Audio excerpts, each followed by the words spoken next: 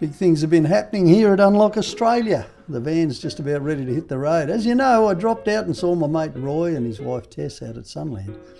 And they came up with the bike trailer from hell. It's just fantastic. And then I ran into Andrew Batty up the Sunshine Coast. Now, he's one of us, you know, he's an off-roader. He loves taking his 5-year-old kid out in the bush and, you know, mucking around with all the things you find in the bush too.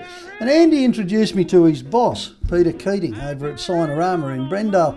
Now, Pete's son, Pat, he and Pete, well, they just love heading bush, you know, and you can see they're into fishing. And Pete saw the stickers on my car, and next thing he suggested he should be doing something with the Unlock van. So he came on board as a sponsor, and boy, are we glad he did. I mean, look at this, what an effort.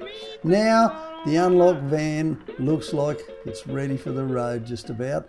I mean, proudly sponsored by Sunland and Signarama, and look, already it's been earning its keep up at Land Cruiser Park at my farewell. That's James Garrett on the right, looks like me. You'll hear more about him later.